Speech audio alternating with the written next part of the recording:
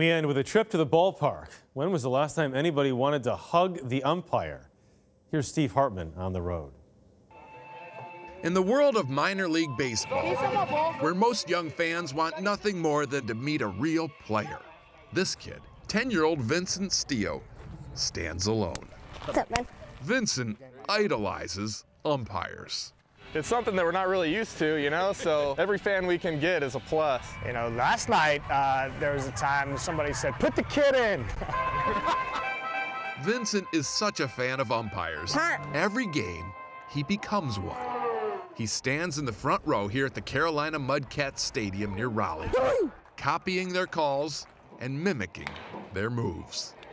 He gets so into character, it's hard not to play along. For example, on this day, the manager even came over to him to report a lineup change. 0.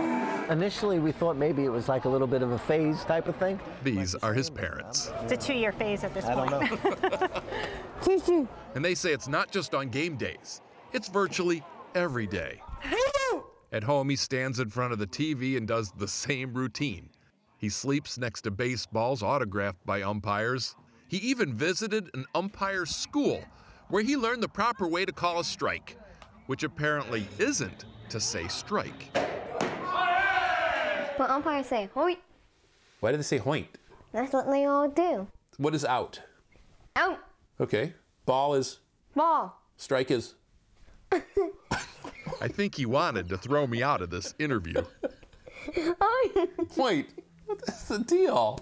He's a great kid, which may be part of the reason he's attracted to the profession.